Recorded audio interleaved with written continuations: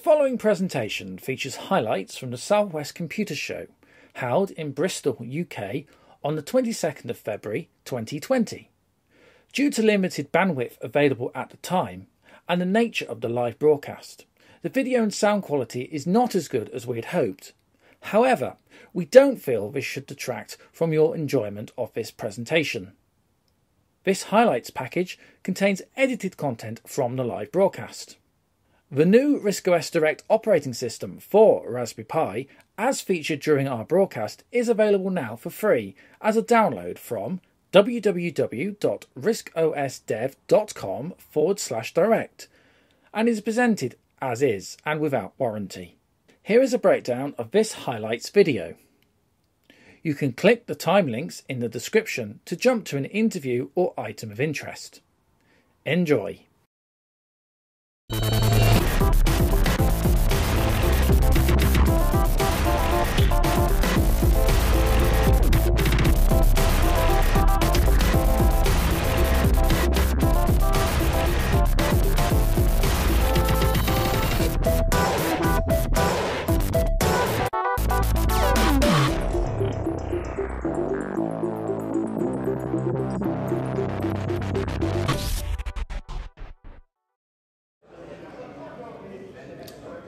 Hello, good morning and welcome to Wi-Fi Sheep Live from the South West Computer Show here in the heart of Bristol.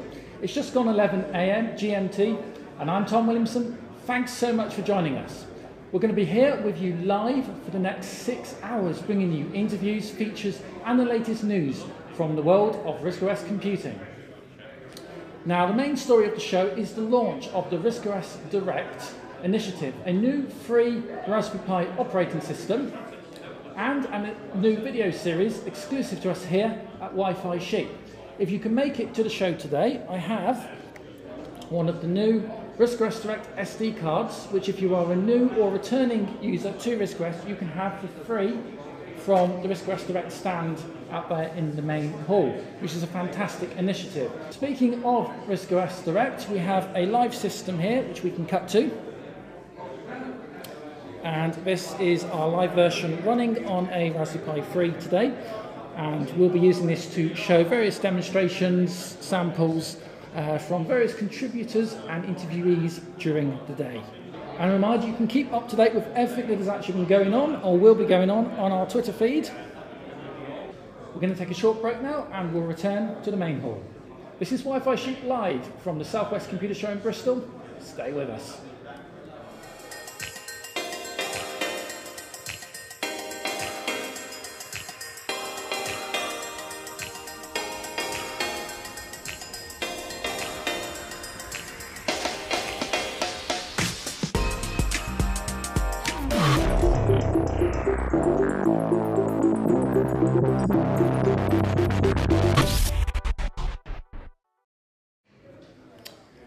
And a very warm welcome back. This is Wi-Fi Sheep Live, coming to you from the South West Computer Show in Bristol. And I'm delighted to say we've been joined by Anthony Bartram of AMCOG Games. Anthony, hello. Hi. How are you doing? Pretty good. Thank you for joining us. I know it's been manic this morning, especially with the bad weather actually getting here. Before we get started, do you want to just give us a little bit of background to what AMCOG Games actually is? Sure. So I've been running for about 5 years on RISC OS and released, I think, more than 10 games. I think I had 20 products listed on my stand or thereabouts, this sort of thing. Oh yes, let's have a look. Yes. Yeah. So that's a collection. So if we open it up, there's a little USB stick in there. It's a DVD style case, which I thought was quite neat. Okay, right. So basically, I'm guessing because most of your games are for Pi, which doesn't have disk drives as standard. Yes. Is that okay? Yes. So we have here. This is AMCOG 2018 collection. That's right. And inside, AMCOG branded. You want to probably USB hand over stick. the code. Oh, we didn't. We didn't. No, it's all right. We're broadcasting such low definition. I don't think it'll be a problem. I'm suitably reassured. Yeah, so it was just people kept asking me to buy all the games I've released, so I put them all together. That's absolutely fantastic. Now, as part of the new RISC OS Direct release, we have two new games. Well, I say new games. We have 2 original games from yourself, now free and part of the OS. Absolutely. So let's just cut live to our desktop and maybe just like to just run through what exactly we've got and what we're looking at. Sure. So we go into diversions. So we've got Overlord was the game that I released 5 years ago, and then was asked to come along to a show, and then thought I'd start making more games for RISC OS. Okay. Because it's 5 years old, and because my technology's moved on quite a long way, I thought maybe it was time to give something better back as a free app on the RISC OS store. And the other one is I originally did for the Amiga some years ago, and this is an updated and much improved version of Pengo, basically. So this one here is a bit like Gyrus, where you fly into a screen. This one's Pengo. Well, shall we have a look at Overlord to start with? Certainly. Now, we may get sound, we may not with this, I'm not sure, but we'll see. That's all right. Now, you have the option of playing this in French and German, which is the only game like that, because I had 2 of my beta testers were abroad, and they kindly opted Quite to... a lot of the RISC OS community actually are based, especially in Western Europe, I've noticed. So, I've had sent games over to Switzerland and all sorts of Oh, places. really? Yeah. Okay. So it's been fun. I've been asked to do physical copies. So I selected English, so that makes it a bit easier. So when did this come out originally? 2015. I was writing it for about 10 months, but I got a lot faster. My most recent game I actually wrote a week ago, and took about 2 months to develop, or thereabouts. So it's got a lot quicker. And you can play it with mouse or keyboard. And this is, you've got lots of music tracks. I think there's about 7 in here, and you have multiple missions. So we'll just go straight into it, and you tell me when you had enough.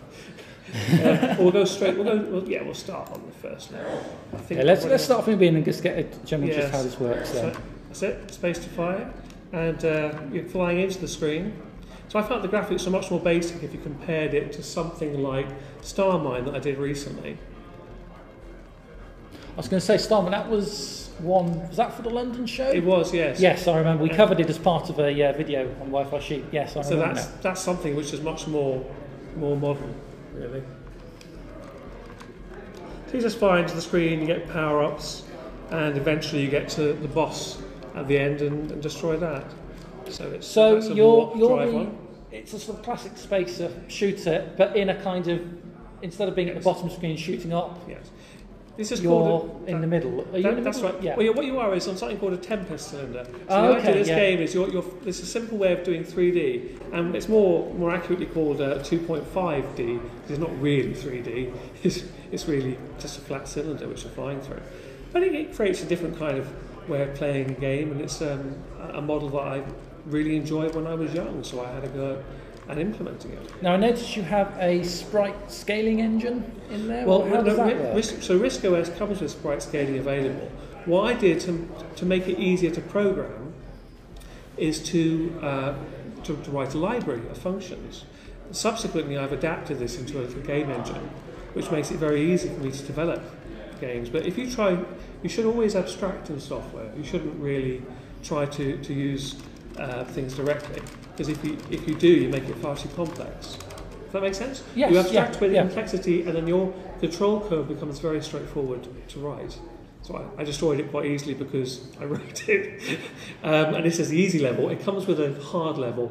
And so you can change the gameplay almost on the fly? Well, in the start screen, you can select between beginner and master. The reason for that is that it's more accessible if you have a starter level. So you've got something here, you've got a little energy wall to go through, you have time bombs and other things to create a varied form of play, effectively. And all the source code, the way I've described that is I have like configurations for the levels, effectively. So that's all abstracted away as well. I was actually going to ask you about the source code. Now, am I right in thinking that most of your games are actually written in BBC Basic? Yeah, so is that correct? Yeah. That's right. So some of my technology, such as a sound engine, which this game is too old to include, I should mention. It uses TimPlayer for playing back sounds. I did the code in BASIC because it made it faster to develop. If you're writing a compiled language, you're going to have to keep compiling, trying, and then rerunning it. And also, BASIC is a fairly straightforward language, and I thought it would help other people understand how these things work. So for all the games I've written, I wanted to try to share knowledge to help other people to try and develop software.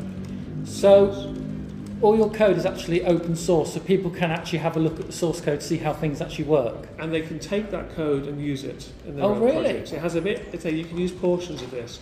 I would obviously prefer people not to use music and original graphics. Absolutely. From the titles. But from a source code perspective, you're quite happy to be there in the open source community. Absolutely. I feel that, especially for something like RISC OS, which is a creative platform where people are trying to learn and experiment with software development, it's quite helpful to do that. Okay, shall we have a look at the other free offering on Sure. the RISC OS Direct distribution? We'll start with Penguin.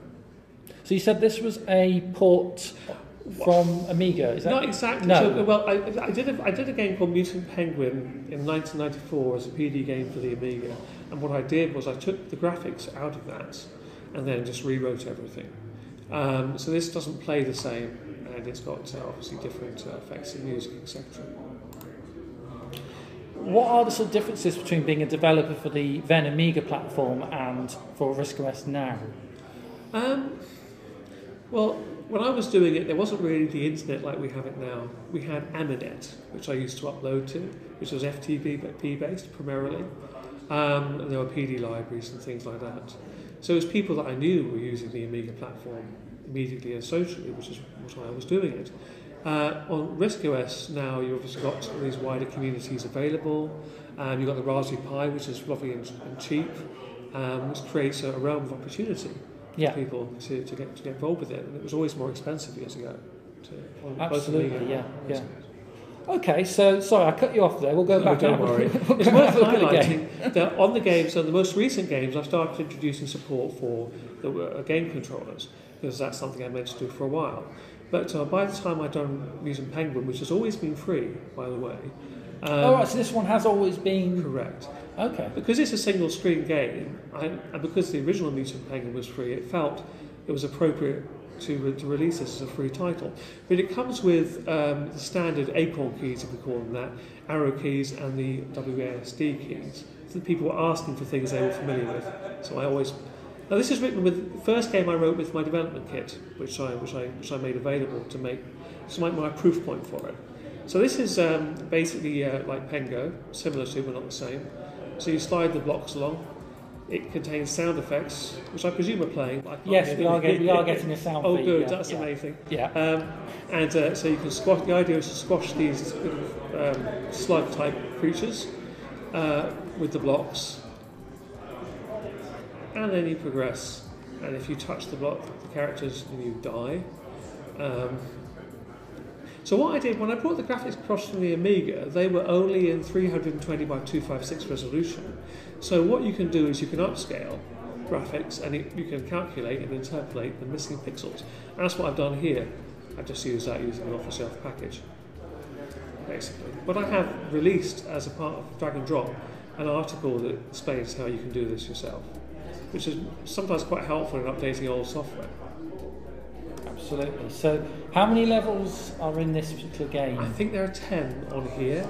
Okay. In this particular instance. And on average, how long did this actually take you to develop? I know you had assets that came from elsewhere, but on average, how long would it take? So I'll tell you, I'm going to give you an idea. Once I'd written Mutant Penguin, I wrote another game called Cyborg, which is based on Cybertron Mission, which is an old BBC Micro game. Cyborg took 2 days to write. This took maybe a couple of weeks because I was developing the game library at the same time. Okay. So I was using this as a proof point, because underneath here, rather than just having a collection of procedures like I had with Overlord, I had 3 separate library files, and I had put much more logic into them to make the game much simpler. So the most recent release I've done on this show, which we'll come to in a bit, only took about 2 days to code, and it just took longer to come up with the graphics and the concept, maybe about 2 months or so. So it varies from months to the first-person shooters took more than a year, for example. But because of the 3D engine. That was a new thing So I had to are the write. 3D games, I'm guessing, are obviously more complicated to do than the 2D. Would that be a fair assumption? I think so, but possibly now it's become easier because I've got something to work from. So Starmine took maybe a couple of months, and the next one might take less time than that. The reason is once you've solved the problem, you don't need to solve it again. effectively. You've got the piece of source code that you can reuse. Correct, and all the library functions and the logic. Exactly. You know the kind of problems you're going to run into. But 3D is more complicated because, for example, in the 2D game, you can just go into the wall a little bit with the character. In a 3D game, that doesn't work that well. You can't see where you're going. Yeah. Things like that you have to think about. Okay. Before we have a look at your latest project, which is it still in a beta mode at the moment? No, where are we with that? So there is a release today. There are some minor things to iron out or improvements I can make, but it's very playable. The beta testers came back and said they didn't find any significant issues. But it's very new. I normally do an update shortly after the show to iron out any minor points. But no, it's sort of an initial release stage, we call it that. Release candidate 1. So what would you say to anybody thinking about becoming a developer for the RISC OS platform? What would you say to them to encourage them? Well, I would say what you should do, one would consider looking at the development kit that I've got. The reason why it has things like error handling that pops up and it makes it slightly easier to manage certain things you don't have to concern yourself with. You see, if you've got, what you need to do is keep things very simple. Don't try and be over ambitious. Always develop things in small increments so you deliver something useful. In the case of RISC OS, what's fun about it is it's very interactive, it's very transparent, it's very sort of straightforward in many ways when you get used to it. It's kind of fun. But things like where something's been designed to make it easier to write things, it's worth considering looking at it. Now you mentioned the development kit. We'll give you a plug for the website right now. So if you're interested in seeing any of what Andy's been talking about or any of the other AMCOG products that are available, you can go to www.amcog-games.co.uk. Okay, shall we have a look at the latest game, which remind what it's called? Scuba Hunter. Scuba Hunter, okay. So this is basically sort of my take on the Boulder Dash paradigm or Repton type paradigm, except that I've set it underwater because I like to be a bit different, and because of that you'll see things in a sideways view. So if we start that, it comes with 10 levels. You can define your own keys if you want to, or you can also use a joystick as well. Okay. So we'll go and use the preset keys. You've got, you can access the levels directly. So just to be clear, this is released, it's available today from the show, is that correct? Correct, and I will be uploading an updated version to the Play Store very soon, which just has minor improvements and things that people have told me by playing it today. I think it would be a good idea. And for those who have purchased it, will you be offering updates? All my updates are always free, and if, for example, the product you showed initially, it has a code in there that people can use to download things. Yeah, we won't talk about that again. No, don't worry. I should have warned you. So you can collect these diamonds here. Now the way I made the dive is worth noting. I found a diving instruction video on how to swim, and I drew over the top with a digital pen. Oh, right. And then coloured it all in. So it's not exactly like this person. The same with the shark, actually. That's actually based on a real shark. They're quite aggressive, these characters. I think I'll run away from them. And this is based BBC Basic again? Correct. Okay. So this is using the game development, the kit behind it. You have to perform things in a certain order. So I went down there first, otherwise this rock would have dropped down and would have blocked it, you see. And it's that type of puzzle that you're dealing with. So for those who remember Repton on the BBC Micro, it's very much in that vein. Correct. There are some differences, the diamonds for example, because this is a sideways view rather than it being like a sort of hill, which I think that one was. Now I can kill the shark, hopefully, by using these rocks here. Oh right, okay. So he's now blown up. If you're not careful, I've managed to make the game unsolvable. So you can kill yourself, that isn't going to help you this time. But yes, that was always the problem, wasn't it? It's worth demonstrating that. Well, this is the whole point. The game is designed like that. So things have to be done in a certain order. Yes. But you don't have to do the whole level in a certain order. Does it tell you if you've done something that now makes it, or do you kind of have to? Unfortunately, you have to find out. This is like it was in Repton. Yes, it's the same type of thing, really. But I always found that quite a fun type of puzzle pattern. I thought it was quite interesting to incorporate that in here, rather than just being, shoot all the monsters or just collect all the objects. Absolutely. I mean, you've got Jellyfish. the animation you've got there is so is that just sprites tiling on top of each other? Or? So this is done. So GameKit works with implements a tile library, and yes, I've got an image behind that animates at a different offsets, so creating like a 2-level effect. Here's an example of one of those puzzles that you can get caught out with. You have to get those diamonds first before you release these boulders. You see, and I need to make the boulders fall off each other really. But there you are. That's that's the basic premise of the game, I think. Well, that's fantastic. Thank you so much for sharing that Pleasure. with us here today. A reminder then, if you're interested in Anthony's games, and you've got, how many titles is it now? Can you remember? Well, I think this might be the 10th or 11th game. 10th or 11th game. And there are, on my stands now, I'm studying about 20 different things, including music, etc. Well worth a look. Again, the web address is www.amcoggames.co.uk. Anthony, thank you very much for your time. You're watching Wi-Fi Sheet. We are live here in Bristol. There's plenty more coming up. Do stay with us.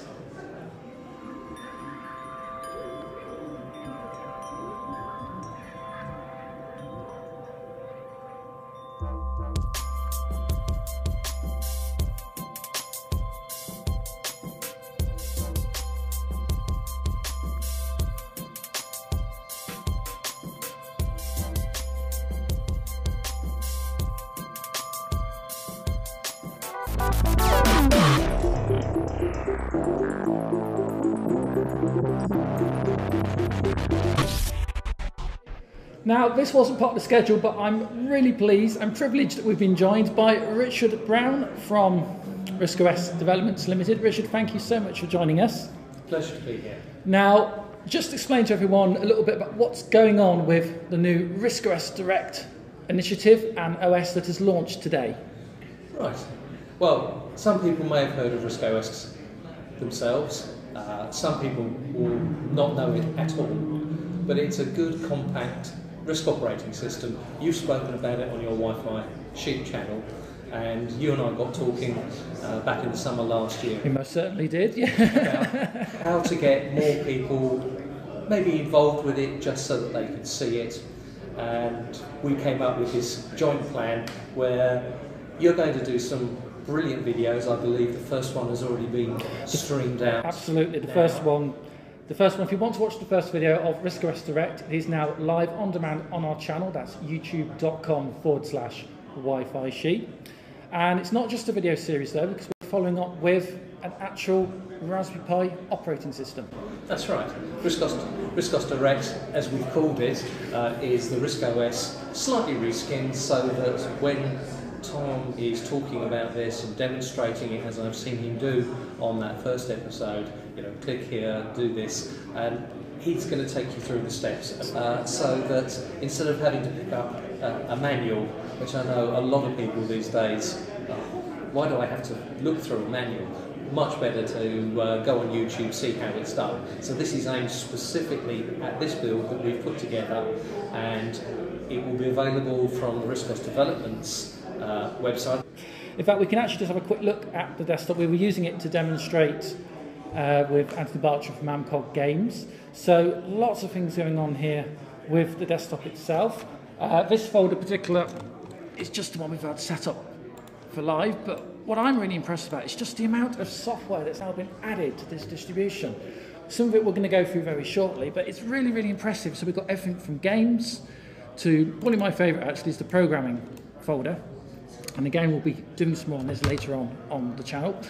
So, for example, we've got Python is this the first time with an official Python build to be bundled with RISC? I think it is. It's the first one that's been bundled with the RISC OS build, yes. And it's not just Python 2, it's Python 2 and Python 3, because anyone who knows about Python will know that the syntax between the two changed, which meant that your Python 2 software wasn't compatible with your Python 3 software and vice versa. So hence, we've got both versions, so we can actually bring Python code over to RISC OS for the very first time. So it's just all stuff like that's really, really exciting. You are very excited. I'm either excited or tired. It's one of the two. So where do we go from here? What's 2020 going to hold? Well, there will most probably be more updated builds of RISC OS There are features in there that are being worked on. We need improvement in certain areas. Tom will touch upon those in some of the episodes as they come out. But we've been really pleased with the response from the people that write programs and look after them. I had an email only late last week from one particular gentleman who's got a whole slew of games, and we're allowed to have all of them for free.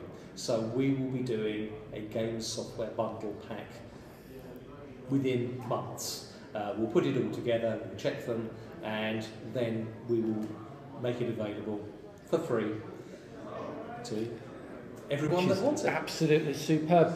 And if you stay with us here on the live stream, we're going to go through some of the games that are already come with the RISC OS Direct build, and we'll be doing that in a few moments' time.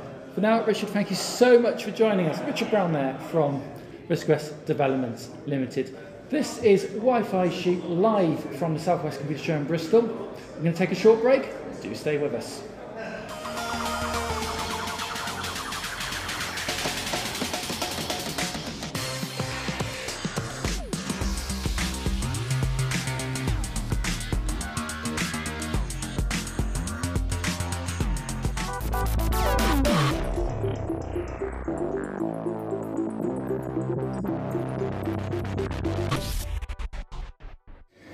Now, I thought we'd take this opportunity to have a look at some of the gaming and retro emulators available and built into the new build of RISC OS Direct for the Raspberry Pi. So we've got the main RISC OS Direct desktop. Now, if you've been watching us earlier on in the day, you'll have seen this in use with a couple of demonstrations. And most of the times you'll be clicking the SD card, which acts a bit like your hard drive or C drive on a PC. So one click down there, and we have a folder called Diversions. Earlier on we showed Overlord and M Penguin, which are games developed by Anthony Bartram of AMCOG Games, but there are other things on the system. So, for example, Minehunt, which is your classic Minesweeper PC game that anyone who used any version of Windows, especially during the 90s, early 2000s, will remember possibly at school being bored and playing that. Meteors, which is a clone basically of Meteors, which is pretty self-explanatory. But we also have some new additions. And one of those is actually a port of the 1993 PC classic Doom. So if we double click the app, or the pling, it's denoted by an exclamation mark at the front of the title, so that's how you know these are apps. And you'll see that the Doom icon actually loads down here, so we're going to click once, and it will load straight in. This is a direct port of the PC version, and it uses the free-to-use shareware edition and map. So let's go new game, and I'm going to set it very easy. Okay, so I'm controlling it with the mouse, and if I click, and you can see it's running really, really smoothly. We're actually using a Raspberry Pi 3 for this, but this will run just as well, right back to an original Raspberry Pi, no problem at all, no frame drop anywhere.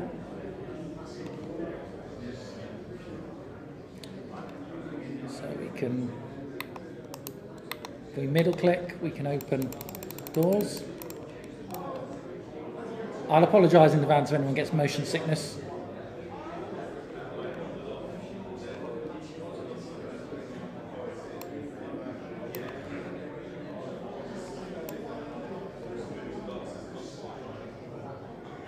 If you do buy the WAD or WAD files, you can actually still buy commercially for Doom. You can expand the gameplay and have the different levels and chapters. But we've managed to include the free one here with the RISC OS Direct distro.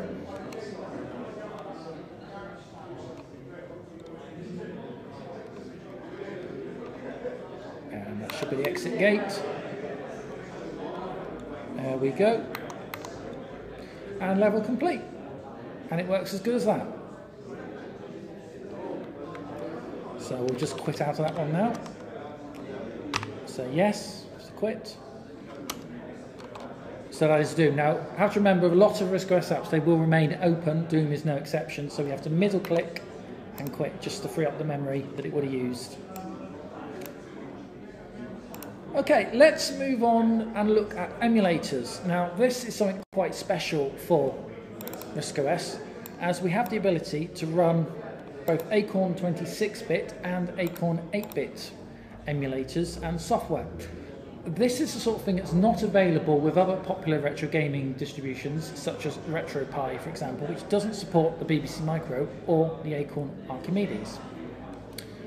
Before we go any further, I'm going to now show you a little bit of video of how we went about downloading a new game or vintage app for the system. In this video, we grabbed a copy of the classic space game Elite, and we downloaded a disk image for the BBC Micro and one for the Acorn Archimedes. Unfortunately, we've not been able to get an internet connection directly to this desktop, so we can't do this bit live.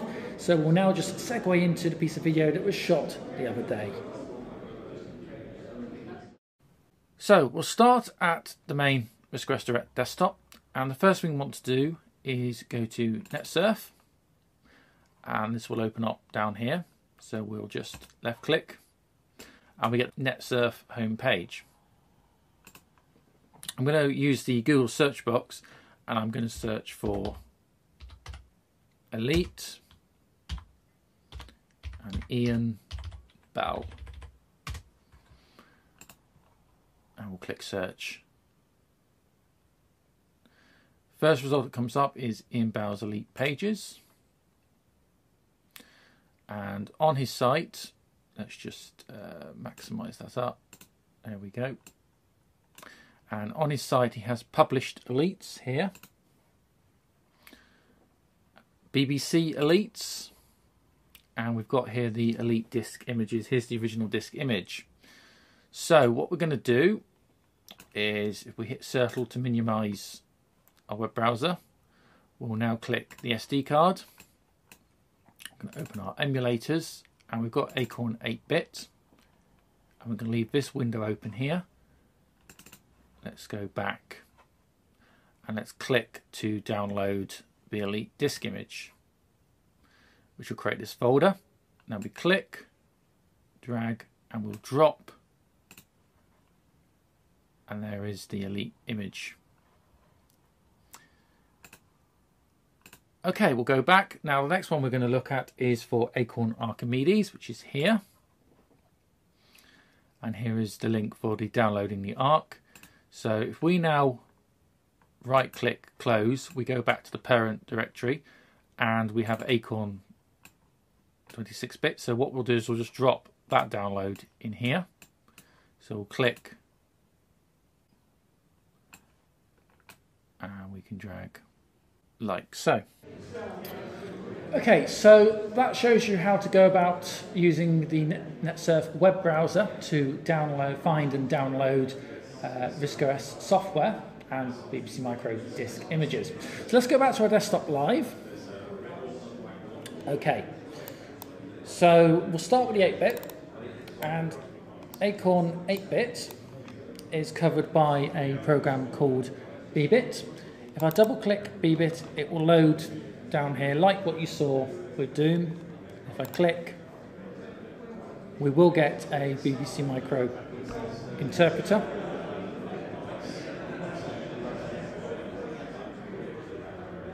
There we go. Now you'll notice that it looks a little bit skew if it's stretched. This is a common problem depending on how your video capture is set up, and because we're running our Pi system through a video capture card, it can sometimes play a little bit havoc with a few things. Not to worry. Let's press F12 on the keyboard. If I middle click the Model B icon, let's have a quick look under options, and there's a tab here for display mode. If I ask it high, save and set. Now if I click back, you'll notice the thing is now in the correct aspect ratio. Now this is basically a full functioning BBC Micro, so it will now be able to understand and run all your BBC Basic and 6502 software from the 1980s period. If we want to load up our disk image, let's find our folder that we dumped, which is here. This is a zip. Now we have a program called SparkFS that can actually unzip things just by double clicking, and we have a /SDD disk image here. Now SDD or .std is the single density disk, is what it stands for, and that's basically a flashed image of floppy disk containing the software. So what we'll do is we'll just click and we'll drag to get this outside of the zip. Now it comes across as data. We need to change the file type so bbit can understand. If we middle click the icon, go to File, and then there's an option to set type, and you see at the moment it says data. So I'm going to change that to DFS image, all one word. Now notice how the icon is now changed to a 5¼ inch floppy disk. If I now click and drag this icon on top of the Model B down here, you'll notice we launch back into bbit and the BBC Micro. Now if I go shift and break, on a modern keyboard your break key is sometimes called pause, so it's shift and pause or shift and break. It will now actually load up the disk image just like it would do on an original Micro.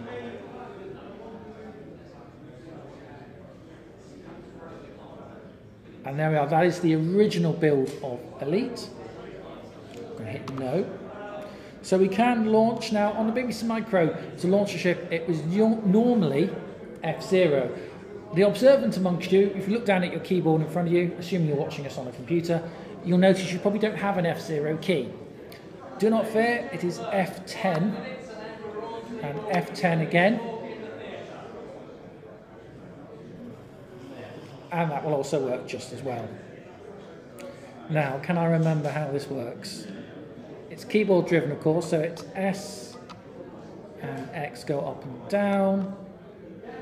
And I'm trying to remember my left and right. There we go.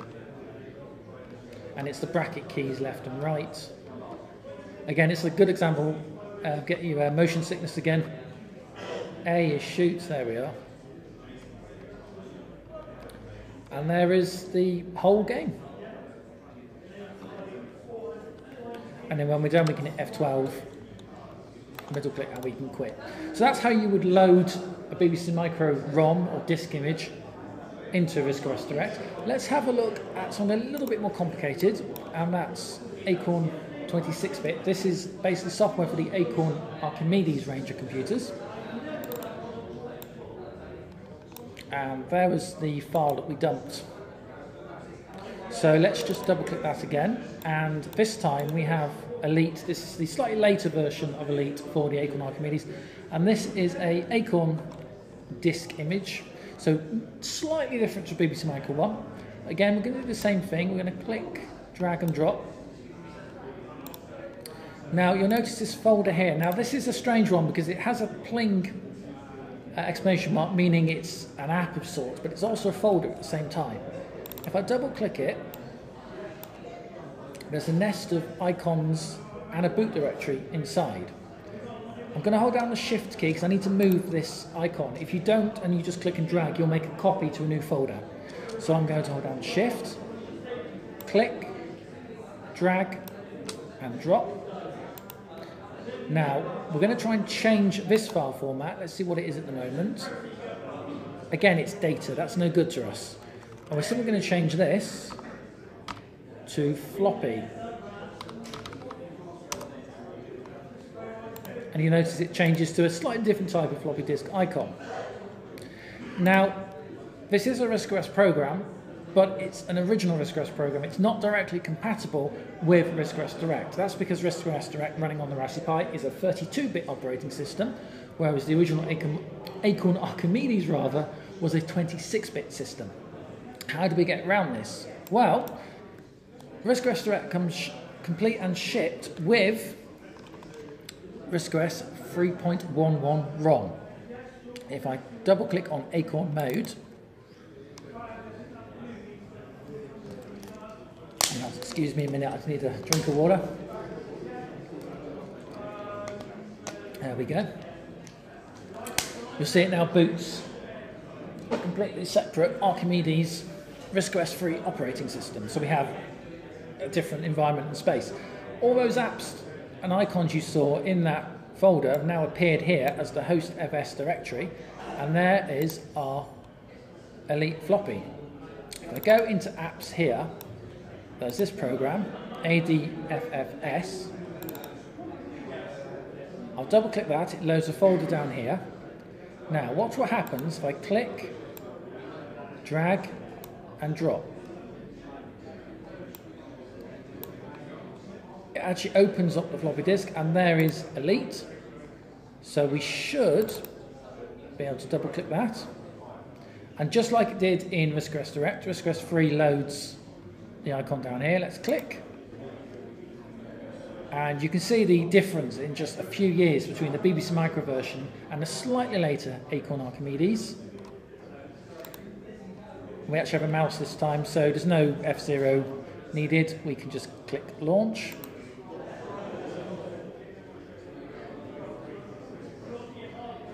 And this is now mouse controlled. And if I click, that shoots. And one thing I always do, I'd never play Elite properly, is if you attack the space station like that, you'll attract a lot of ships will start coming out of it, and you'll get into a dogfighting space sometimes. Let's just turn our power down a little bit. Sometimes, of course, you know, law of averages, as soon as I'm live streaming to you, it's decided, no, that's fine, we're not going to do anything. Oh no, here we go. I think I've got, oh, there we are, someone has just come up space station, where are you? Like, oh.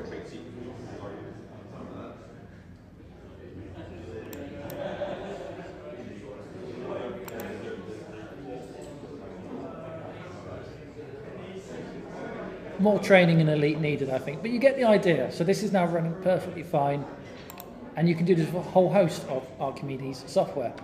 Let's hit F12, and we'll quit. Yeah, we'll quit to come out of that. There we go. Now, those were programs that we added, but RISC OS Direct comes with some vintage games already preloaded here into the 3.11 ROM. So if I click games, these are the games. These come pre-installed with the OS now. They're included. And some of my personal favourites like Cannon Fodder.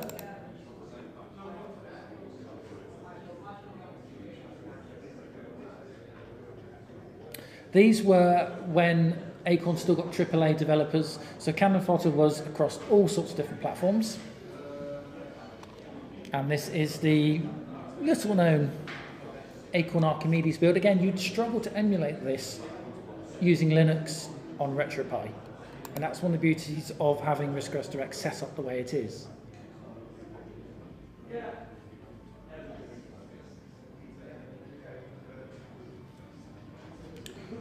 Okay, what have we got then? And it's one of those sort of slightly quirky click and point shooters. It's a lot of fun.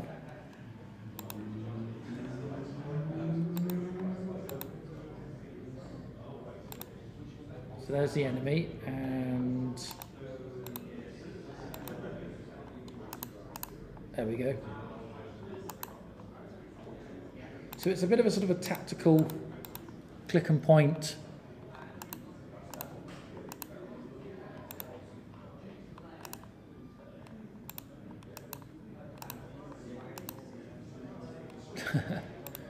There we are, mission complete. Of course, that's just the first level. And control escape will quit an application. If it's not obvious how to quit something, hold down control and escape, and you can quit it like so. There's lots of other games on there. We won't go into too much of that now. I'll leave those for you to explore in your own time. When you're done, there's a shutdown option here, and this won't shut down the whole system. It'll just turn off the 3.11 ROM. So if I double click and click again, you see we instantly return to RISC OS Direct and our modern desktop environment. We'll quickly have a look at DOS and PC for you. So this is a version of DOSBox, which will give you compatibility for a huge percentage of x86 PC and IBM compatible applications, stuff probably up to around the Windows 3.1 95 era. It doesn't come with a copy of Windows. I do have a copy of Windows actually loaded. So we have a virtual C drive now, and if I type CD Windows Win, it will actually load up, in this case, Windows 3.1. And it's a very usable operating system that you can have inside the space of your RISC OS desktop, which is extremely useful if you've got legacy applications that you need to run or old files you need to open. You can do it all through the emulator in a very, very fast pace here on the RISC OS desktop. We'll just close that for now. Yes, so back under diversions, we have Scum VM, which I'm going to double click. Now, Scum VM, we featured it, I believe, briefly on Wi-Fi Sheep channel itself. It's kind of an emulator and kind of isn't. It's a sort of a front end that allows a lot of selective PC games and multimedia software to actually work on systems it was never intended for, by putting in and recreating the resources needed for the master files to run. So it's not strictly speaking an emulator, but it works pretty much in that fashion. So I've got Scum VM here loaded, and what I want to do is I want to put a PC game and get it running here on RISC OS. Okay, so before we went live, I had a PC copy of Myst, which is the classic 3D adventure point and click game from Cyan Worlds, released I think 1993 from memory. I have a PC Windows version of that, the Masterpiece Edition. And what you can do is you can take that disk, you can just put it in a PC and copy all the content of the disk. So it's not copying the disk, it's just copying the folders. And I put it on a USB stick and I put it into a folder called Myst, which is here. And these are all the resources, including the .exes, which of course are all compiled for Windows, so are not going to work on RISC OS. But here is all the data that makes Myst work. Now, if I go to Scum VM, no, I click Add Game, sorry. I beg your pardon. So if we go to Myst folder and we click Choose, there we go. It tries to identify what it is, and it has it on the list as Myst Masterpiece Edition Windows. So we click Choose. That's fine. We'll say, just to check, yeah, we'll go with that for now. So we'll say OK. Now if I click Start,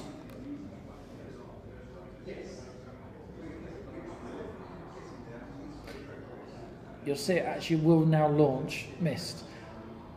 Frame rate on movies and video can be a little bit sketchy sometimes.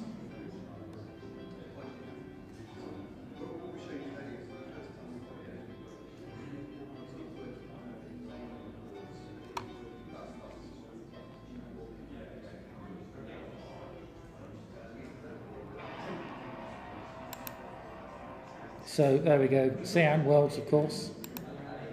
And this runs really, really well, considering this is not meant to run A, on the Raspberry Pi, B, on an ARM processor, which is what powers a Raspberry Pi, and C, definitely not meant to be running on RISC OS, but here it is.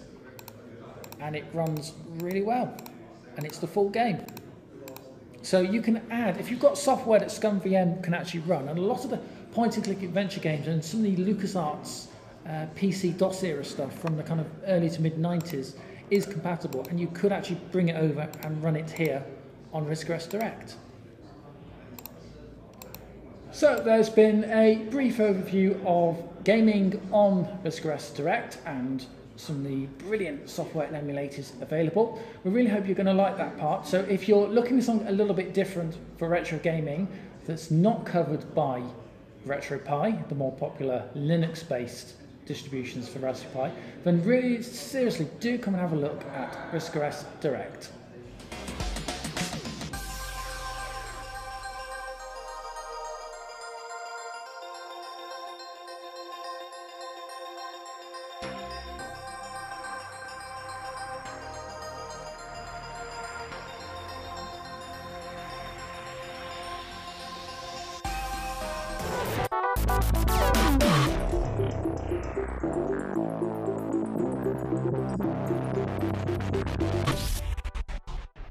I'm very pleased to say we're joined by another guest, a long-term friend of the channel. Welcome to Wi-Fi Sheep Live, to Rob Coleman. Rob, hi, how are you doing? Long day, hasn't it? You've been exhibiting. You've been over there in the second hall. We haven't been able to show people that today, unfortunately, but you've been very busy. Yeah, so a few of us from the startup forum have had some 8-bit machines set up. So I've been showing a BBC Master, mainly running my Pi emulators, so the AMCOG and ZX Spectrum, and had a BBC B running my Doom port. And then Chris Morley was also on the startup forum, has been showing his Bad Apple demo. So yeah, well, we'll come back to the Doom port in a bit, but I think a lot of people, especially in Wi-Fi Sheet, will probably know you as the inventor and the creator of the video NULA graphics card for the BBC Micro. Now we've got here a little bit of footage that we're just going to play over the top of my attempts at putting video NULA together. Multiple videos, subscribers to the channel will know. Just tell us a little bit about that project, what exactly it is and how it came about. Yeah, so when I got back into BBC Micros in about 2005, I got given a load of old Acorn user magazines, and just thumbing through them one night I came across an advert for something called a palette mate created by a company called Wild Vision. So this is about 1986, and I have to be honest, although I was quite into BBC Micros at the time, it wasn't something I was aware of.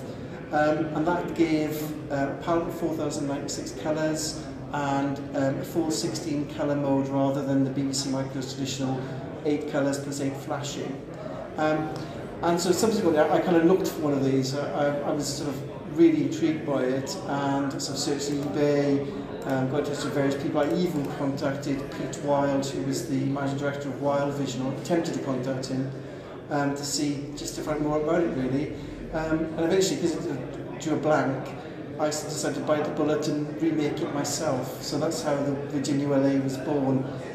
It started out with just me trying to learn a bit of HDL and knocking together on a prototype sort of circuit board, which I think I showed at the RISC OS Wakefield show back in 2017, maybe 2016. And a few people sort of said, "Oh, I really like that, where can I buy one?" And I was a bit like, well, I was one of those people. So yeah, you were very encouraging, as was sort of, there were a number of other people.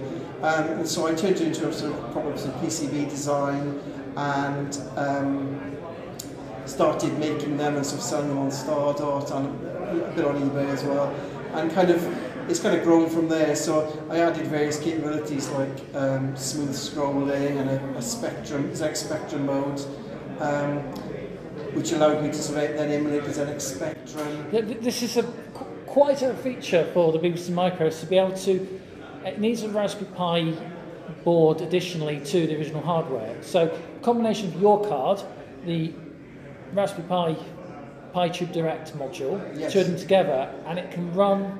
Do you say ZX Spectrum software? So I have to. So an admission for me. The BBC wasn't my first love. It was my first computer. My first computer was a ZX81. And so when I got a PiTube Direct, even though I hadn't touched a ZX81 since I got my BBC Micro in 1983, I was interested in kind of exploring that again. I hadn't sort of played one under emulation. So I wrote a ZX81 emulator, and for those who know the ZX81, it's got a very simple character-based display, so it was very easy to sort of write a C program running on the Pi, and then just push the character display across the two port on the BBC Micro to display the ZX81's graphics. And so that took me probably like, I don't know, a couple of days or so, and I put on the startup forum and someone said, "Oh, you should do a ZX Spectrum emulator, you should call it Spectrum," because the BBC Micro has lots of ROMs. Yes. And I thought, yeah, but the problem with that is that the B can't do the Spectrum's attribute graphics mode. And I suddenly thought Video NULA could, so I enhanced Video NULA to add that in, and then wrote the Z80 emulator to run on the Pi, and then just push the graphics across the tube port. So I appreciate you can't see what we're seeing on screen at the moment, but we're actually showing how I created a custom palette. Oh, so yes. if you have an existing BBC Micro game, and let's be honest, some of them great gameplay, gory colours, Yes. you can actually, on the fly, without having to change any code, remix the colour palette. So is that just correct? Yeah, that's right. So the Video NULA, effectively, as far as software is concerned, it doesn't know it exists. And what it does is it translates the output from the BBC Micro, so the colours come out of it, into an analog palette. So it remaps those colours. So software isn't aware this is happening, so it's compatible with all the sort of original software, all the games I used to play. So, you know, I'm kind of, as you say, aware that lots of BBC Micro games have quite garish palettes. You can change them, and the software will run. We're just looking at SimCity right here, which was a classic one, and it's bright red background and yellow roads, and I have it here with green landscapes and grey, because of course you can have greys and all sorts of colours you could never have originally. I was showing someone earlier a Fire Track, which is one of my favourite big games, which the original level is like blue and magenta and looks hideous, but it's kind of like supposed to be in space, so I have it set as 2 levels of grey, and it looks far more like a moon or lunar landscape then. Okay, let's talk about Doom. You have created a way to get Doom, and we showed the 1993 port of Doom, which now comes as part of RISC OS Direct running on the Pi. You have it running on the BBC Micro.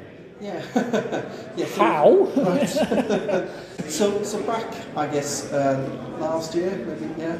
Someone on the startup forum said, we've got all these new upgrades for the BBC Micro, the Pi 2 Direct, Video NULA, mass storage. How do we push this to the limits? Couldn't we get Doom running? And I think various people said, they're Doom ports for kind of like the Spectrum 128, I think, and we could take the Z80 Pro processor on that. And I just said, hang on, I think there's a much simpler way. If you take the SDL Doom source code, which for Linux, it's C code. You know, I've written C code with my emulators for the Pi. It's very easy to compile. Why don't we just try compiling that and see how much it worked? So I did, and about 95% of the source files compiled straight away. The only bits that don't compile are the SDL routines that handle the graphics. Now that's the graphics and video front end. Yeah, that's right. So it's the stuff that does the video, the stuff that does the keyboard handling, stuff that does the sound. There's some stuff in there that does networking, which we can come back to. So I essentially just ripped all that out and replaced it with my own routines that send the video data across the Pi, from the Pi, across the 2 port to the Beeb. Now that's done in a quite sophisticated way, or at least in an efficient way, so that it renders at a reasonable rate. I think it renders something like 13 frames a second, which, if you look at some of the Doom ports, things like the Amiga, you know, that's comparable, roughly comparable with some of the models at least. And it's smooth enough because the play area is double buffered that you know, it gives you a reasonable experience. The resolution's halved, and I was going to ask about that. What for those who know the BBC Micro, what screen mode is this actually running in technically? So it runs in a couple of modes. It can either run in mode 2. If you've got a Video NULA, it can then use the full 16 colours and the 4096 colour palette, so you get quite a reasonable representation of the play area. But rather than being 320 pixels wide, it's only 160. So I think that's what we're looking at here on the video, yes, okay. The gameplay, so yeah. So you'll notice the resolution's halved, but you've got a reasonable colour depth and a reasonable choice of colours. There is another mode, for those who don't have a Video NULA, you can run it in the original mode 1, which was 320 pixels wide, but that's only 4 colours, so I then use dithering too. Oh right, so you've actually got a port of this that just uses the Pi module, it doesn't actually need the... Yes, that's right. So you can run it with just in the 4-colour mode with dithering, and that, to be honest, that looks fairly reasonable because you've got the increased resolution, although you haven't got the colour depth, it's still playable. You do need some form of mass storage because some of the WADs are like megabytes in size, so they're never going to fit on a big floppy. I was going to ask about that. So what would you kind of recommend as mass storage? Because there's so many options out there. So there are now. So I mean, you've got lots of choices. So I have, on my BBCB, I have a Go SDC, which has a hard drive image on it.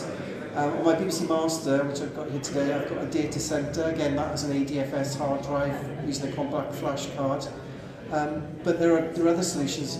The Populous or SD card interfaces, I think some builds of the firmware now allow you to have a hard drive image on them. Okay. And there's also, on the Stardock forum, there's been a 1 megahertz bus to Pi interface, which is really exciting.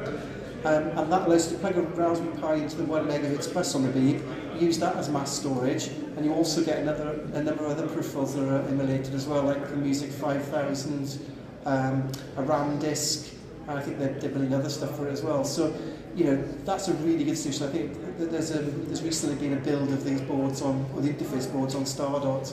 I'd certainly recommend looking at those. There's also things like Beep SCSI, which again works really well. It's very fast. So I mean, this is all relatively recent development. Yeah, the last couple of years, yeah.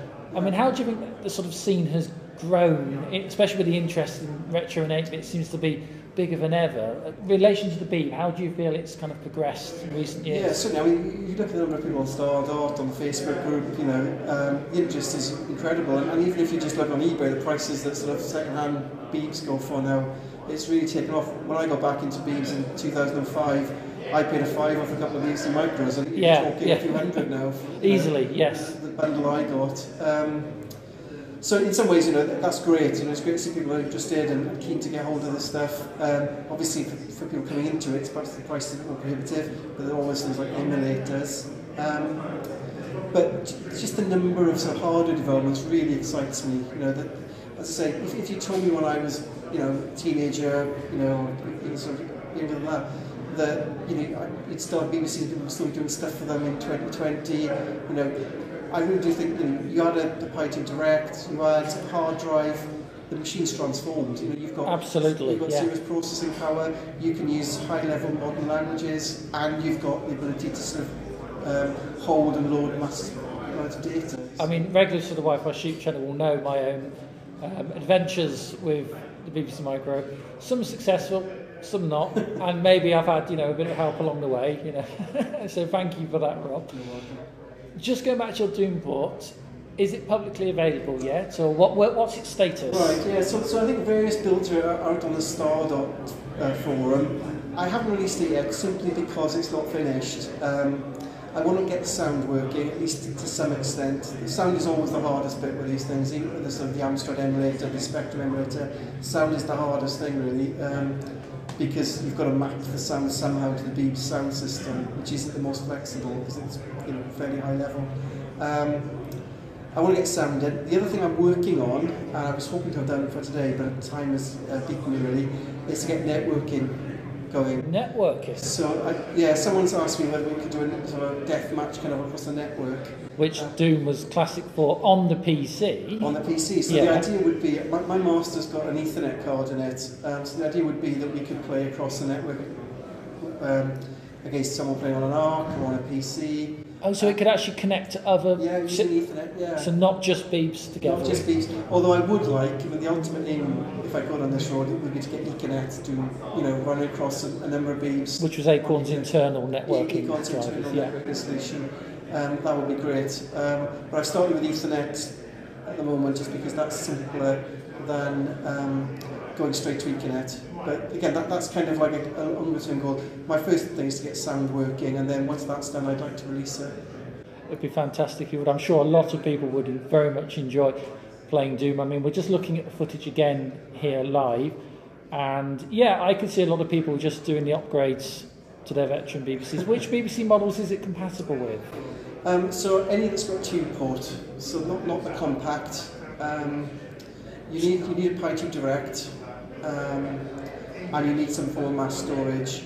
If you've got a video NULA, you get enhanced colours. If you haven't, you can use the dithered full colour version. But the more common Model B and Master will work fine. 128 B+, everything pretty much apart from a compact.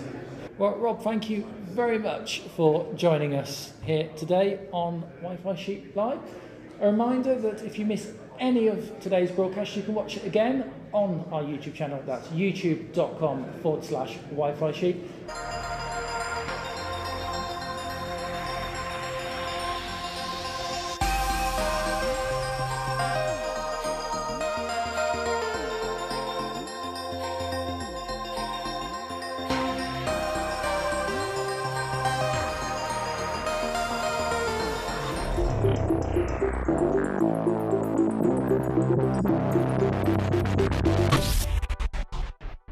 Now, today has seen the launch of RISC OS Direct, a new video program that you've just seen on the channel, and also a standalone Raspberry Pi distribution, allowing for new users to hopefully pick up the RISC OS Acorn platform. On this new build, we have a number of programming tools and languages open to you, and that's what we're going to look at now. So let's swap over to our live desktop.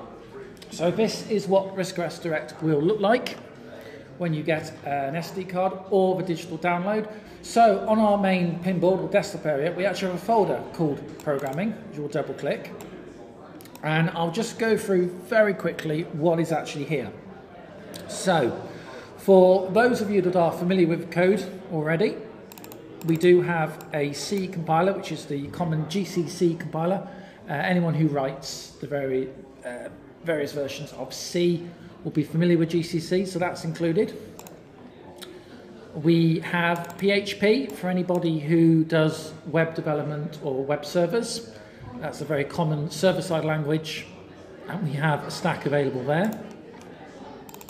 RISC Lua, which is a build of the Lua programming language, which I have to admit is a personal favourite of mine. That's also included. We do have BBC Basic, a modern version of the classic BBC Basic that originally shipped with the BBC Microwave. This is a 32-bit edition. We'll come back to that in a moment. But I want to show you Python. So, RISC OS Direct comes shipped with Python 2 and Python 3. And if we double click folders, you can see here are the two Python interpreters. We also include Python 3 here on the pinboard. So if I just double click, it will open a new task window, and there is the live Python 2. And we should now, fingers crossed, be able to do the same thing. Yes, we can. And there is Python 3. If I go Control and F12, I ask for basic, just type basic. There is BBC Basic. So we've now got two Python interpreters and a basic interpreter open, live, and waiting for code. Now there are a few differences, and this will change as the build progresses, but right now this is Python 2, so let's try putting some code in. So if I say print quote mark hello, press return or enter, and you see we get hello and it reports back. However, if I try to do that in Python 3, so exactly the same thing again, it fails. This is the thing to remember, that Python syntax changed between version 2 and version 3, which did render a lot of the version 2 code unusable or unreadable if you only had a version 3 interpreter. So to make this work, I'd actually have to put print, open a curly bracket, put my text in hello, close bracket, and now that actually works. BBC Basic, if we try that again, that will also fail and not be valid, because BBC Basic is case sensitive. So the print command has to be in uppercase. So print, oops, let's spell that correctly, there we are. And there you are, see, so there's how 3 different interpreters work. Now there are other things we've got built in, so we'll see if this works. So Python 2 on RISC OS Direct has Pygame. That's Pygame is in the gaming and visual desktop module that came included with the stock Raspberry and Raspberry Pi Linux builds. We've got a working copy of that here. So if I try and import the module, so I type import Pygame. Now you notice how it says there's a slight error here. That's a known bug. It's an unfortunate bug, but it's a known bug in the system. We're working on it. So we'll just close that. No big deal. Open up another one. Let's just try that again.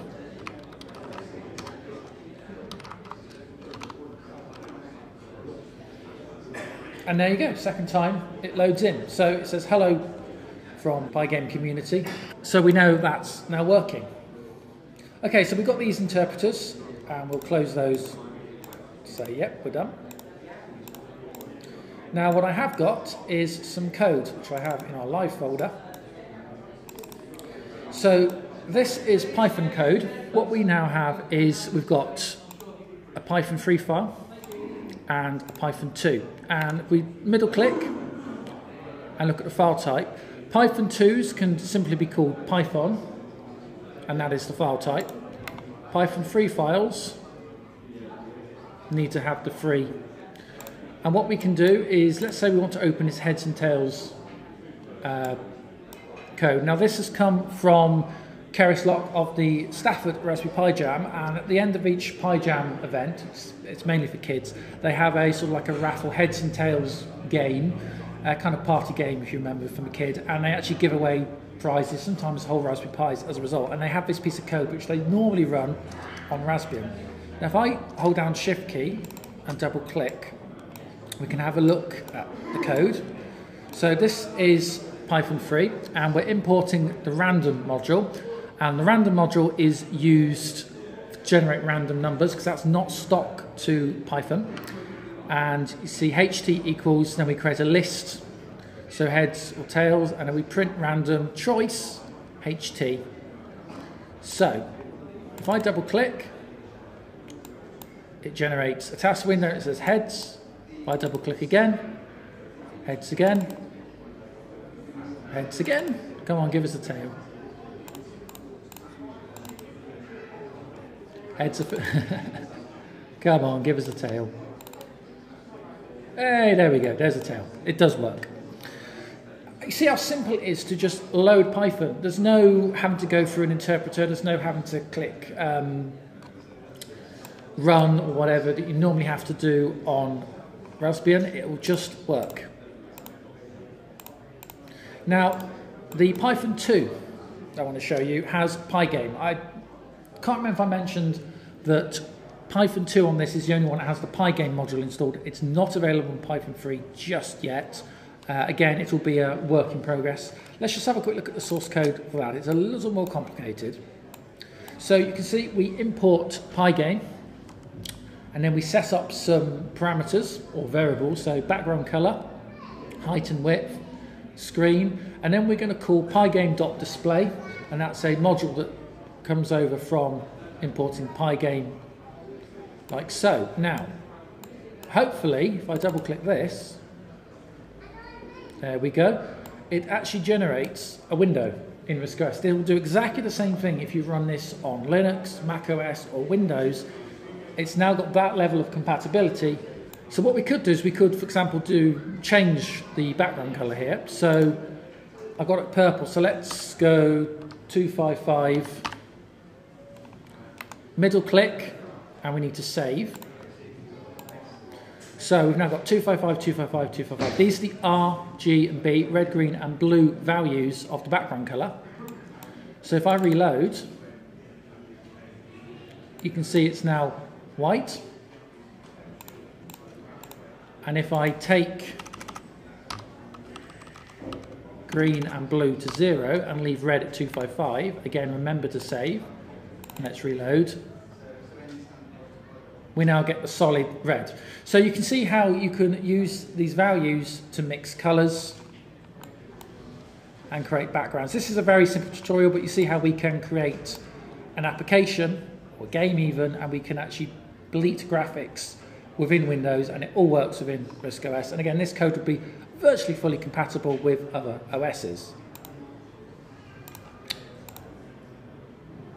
Okay, let's have a look at BASIC. This is the more classic BBC BASIC, which I'm sure older audience members are probably more familiar with. Now we have BASIC app here on the desktop. This is one of my own creations, and a simple double click will launch the BASIC interpreter, and it switches into full screen mode and in mode 7, which is the classic BBC Micro booting mode. So this is full BBC BASIC, so all your BBC BASIC commands, remembering to put caps lock on, will work. If you don't have caps lock and you try, it will fail. And we can actually switch modes on the fly. So there's mode 2, mode 1, mode 0. And when we're done, we can just type quit and we come back to the desktop. So what you can do is you can create a simple game, and I have a game I've been working on here, Space Shoot /bass. Bass is the file extension for BASIC. And if we look at the file structure here, set type, it's BASIC. We double click, it will load. Oops. I can remember what my keys were for this now. Oh, it's arrows. There we go. So arrow keys back and forth, spacebar shoots, and it's a sort of classic, quick Space Invaders. I held down Shift, I can double click, and we'll have a look, oops, at the source code. We don't want to do that. There we go. And you'll notice that there's no line numbers.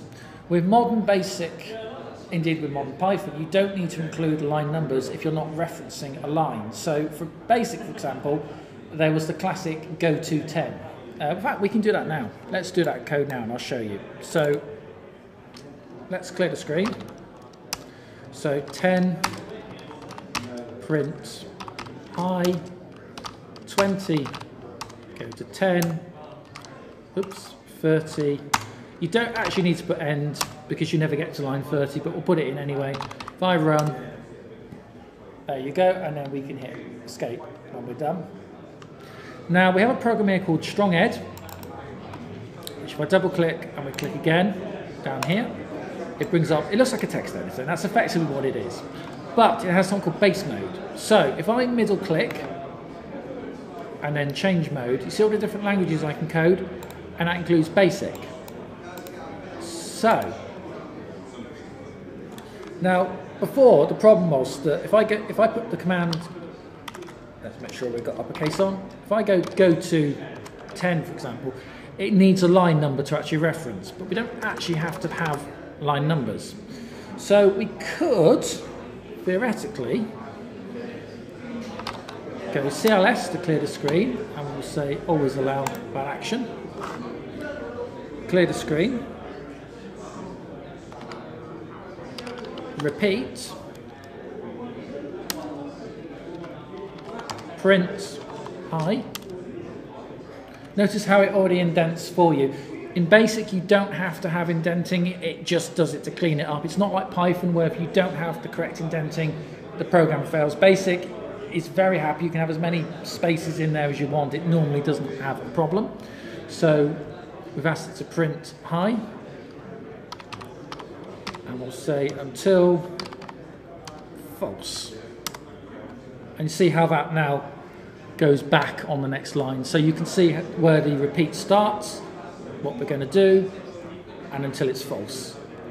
So if we click the running man icon, let's see what happens. And there we go. So it's actually brought up a window and it's looping. Because we didn't declare a screen mode, it's just looping in a window within the RISC OS environment. If I hit escape, it escapes, and that brings us back. So if I go CLS, and let's try mode 7. So I actually have a series of programs. What have we got? Probably not in that folder. There we go. And this is a series of basic stuff which I've written before. So we could try my 3D engine. And this is all basic, and this basically generates a 3D cube.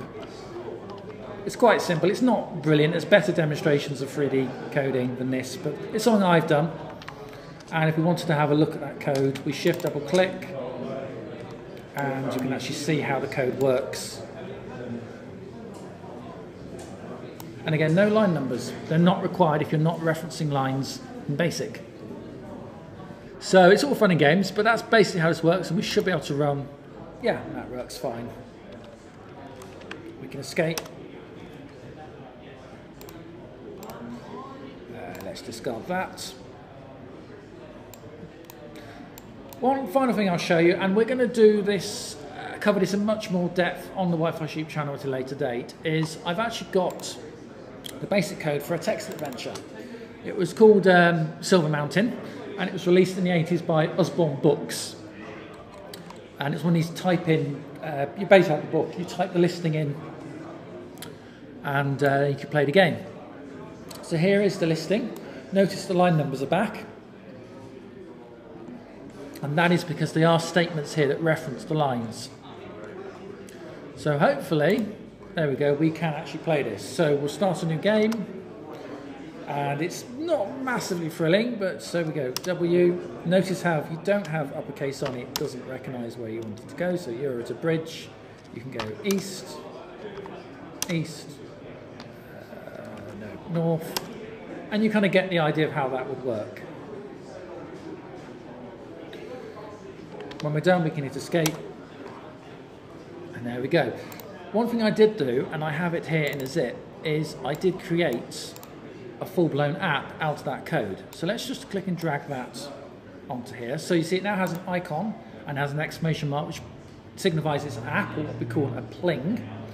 If I shift and double click, it actually opens it as a folder, and I have an obey run file. I have that source code, which is pretty much here. And you see how it just said that line numbers can't be stripped because they are being referenced. And we have an obey file, which is a text file, a bit like a system command. I'm trying to think, like a bat file on Windows. So that's kind of how that works.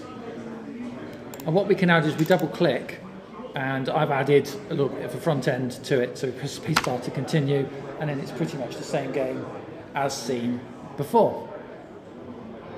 So there's lots of possibilities here with RISC OS, and we're really hoping that new developers will come on board and either port code over or will want to start writing games or apps for the system. And we're going to be covering this in more detail on Wi-Fi Sheep and also as part of the RISC OS Direct video series.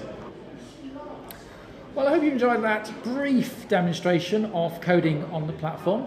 Again, as I said, we'll be covering that in more detail at a later date. Right, I think it's time for another break, and we'll be back real soon. You're watching Wi-Fi Sheep live from the Southwest Computer Show. Thanks for being with us.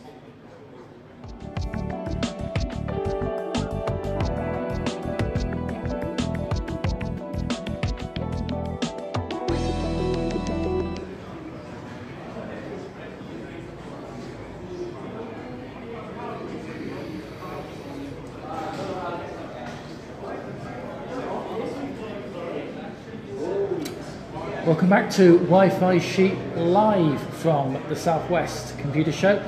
I want to say thank you so much for all of you that have stayed with us throughout the entire day. If you have enjoyed the broadcast and want to support us, please consider joining us on Patreon. That's www.patreon.com/Wi-Fi Sheep. There's lots of extras and perks available if you join, and you can join for as little as $1 US. If you haven't done already, please do like and subscribe to us on Wi-Fi Sheep. There will be a highlights program or version of this live broadcast going up shortly. And also you can follow us there for update and new episodes of RISC OS Direct. The time is just coming up to 4 PM GMT. On behalf of everyone here at the Southwest Computer Show, I would like to say thank you once again for your company. Really hope you enjoyed the broadcast, and I hope to see you real soon. Wherever you are in the world, this has been Wi-Fi Sheep Live. A very good night.